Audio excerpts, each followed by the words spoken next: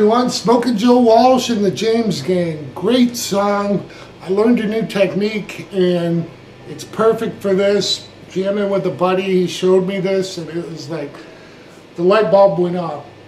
So anyhow, we're going to go over that. We're going to go over some of the other techniques in this song. They're subtle, but you know what? Joe is such a great player and it's a great showcase for him. So we'll touch on all of that next. And honestly, the whole James Gang, man, the drummer was killer. If you ever watch some live videos of them, just watch that guy play. They're fantastic. It's just a great band. So with that said, the way the song starts out with, we're going to be at the 5th position. We're going to be on the actual 7th fret of the 3rd string. We're going to bend that up, stop it with our palm, keep it bent, and then hit the 2nd string with your pinky. Then what we're going to do is release it as we hit it, and then pull off. Okay, you're not done there, though, just because you pull off, all right? When you pull off, you want to start bending that string back up again, okay?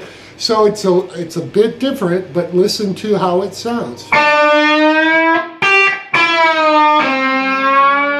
So you can hear that going back up. All right, the technique we're going to talk about is right here.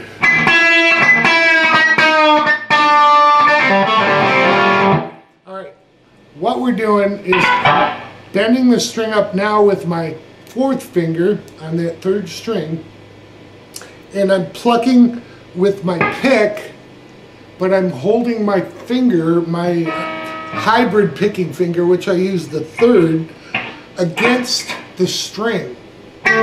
So it picks muted, and then I pluck it.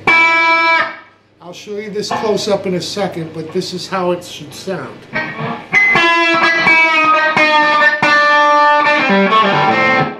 Alright, so let me show you that picking technique up close. Okay, so if I move my pick out of the way, you'll see my ring finger is on the string.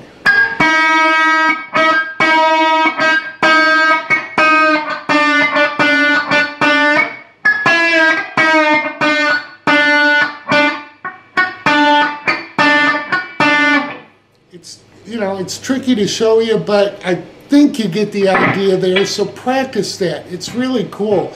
Putting that finger on there, plucking, and then pulling.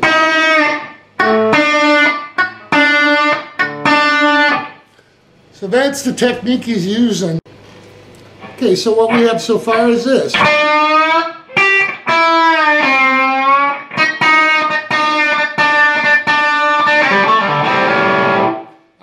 After we let off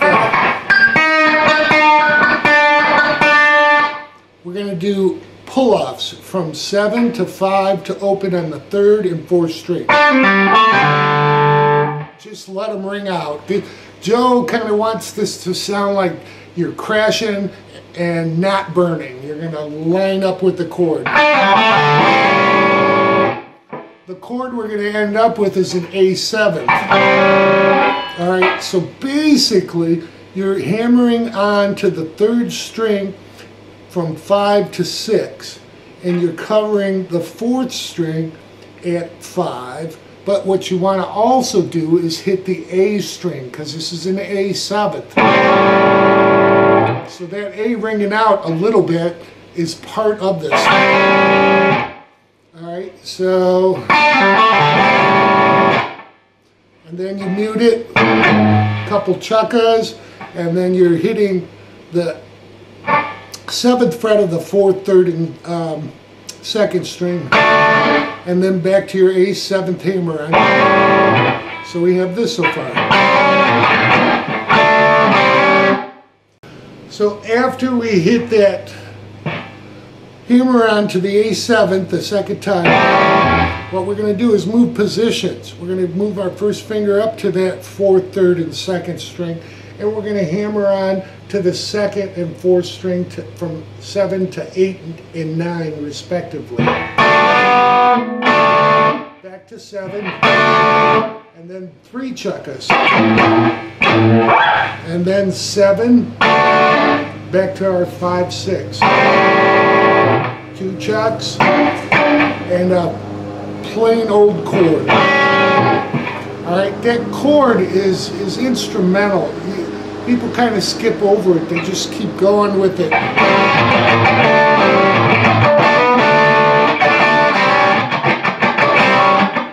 No.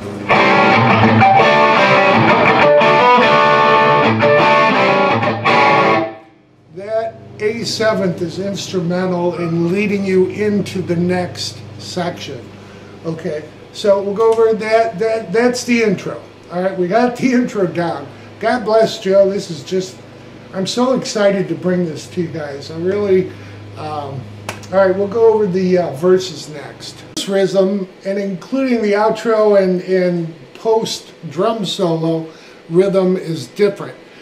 For the verses, we're going to add 4 chuckas after the first A7th hammer-on. And 4 more before we do the hammer-on.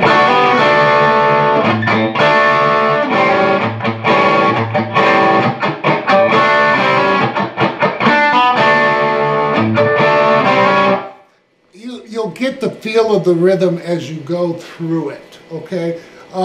It's almost harder to show slower than it is fast. I've written this out. My notes will be below to download. So we'll do that with the 4 chuckas 4 times in the first verse, and actually the second verse. It isn't until I think the 3rd verse where he only does it twice. But when we get there, I'll talk about that. All right, so we're going to go through the very last section or last measure of the verse.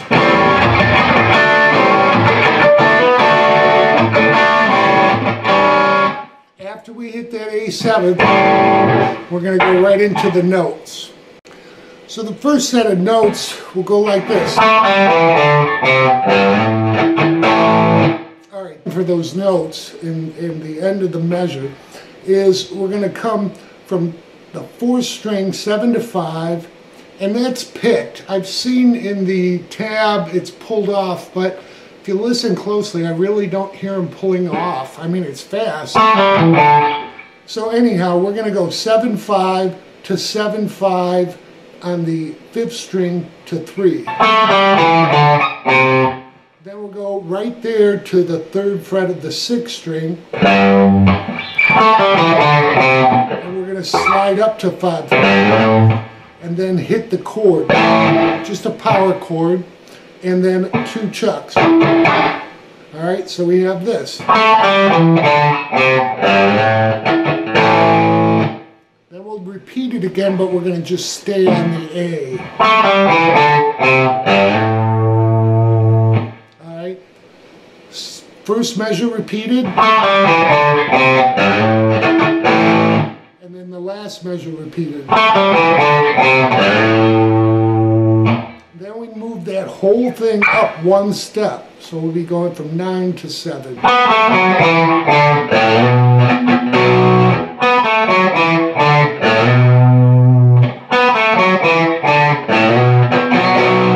Now this last measure is just a little different because we're going to add a Hendrix chord to it.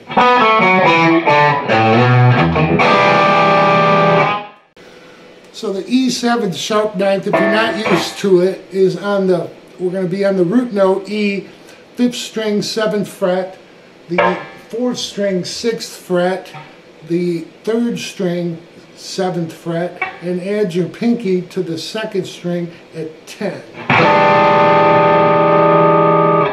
Oh, there's the verse. The second verse, again, is 4 times through before we do the little notes. And let's see, let me look at my notes. Then we're into the 3rd verse. 3rd verse, same as the 1st and 2nd. 4 times through, then the notes. End on that. And then when we come in, we're going to come in this way.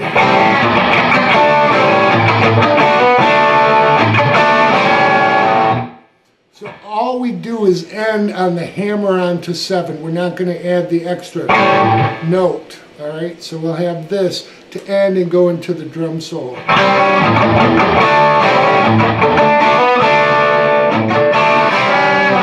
And just slide it off, and then you'll hear the drum solo start.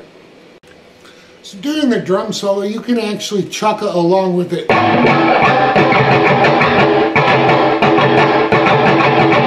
Which I believe he starts doing towards the end of it. And then we're going to go into the guitar solo, then a post solo rhythm, which is a little bit different. So I'm going to take you into that next.